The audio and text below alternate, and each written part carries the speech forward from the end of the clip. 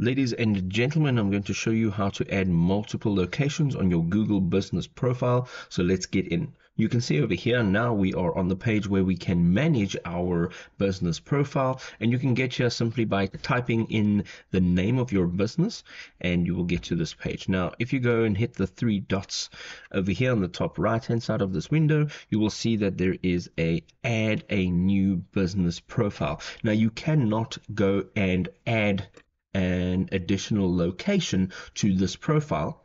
You can only have one location on this specific profile. What you want to do is you want to add a new business profile. Now, there's two very important things that you need to do, right? And that is making sure that when you are searching for this business, we are going to copy this very specific name spelt this specific way.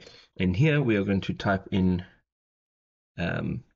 that name, and here it says create a business with this name. Now, if it's none of these over here, you want to create a business with this name. Now, if you're doing so, you also want to make sure that your business category is the exact same as your previous business category. And what's going to happen is you'll be able to enter in, as you go through the process, the rest of the details for this profile, and it'll still be listed under that same name and the same category.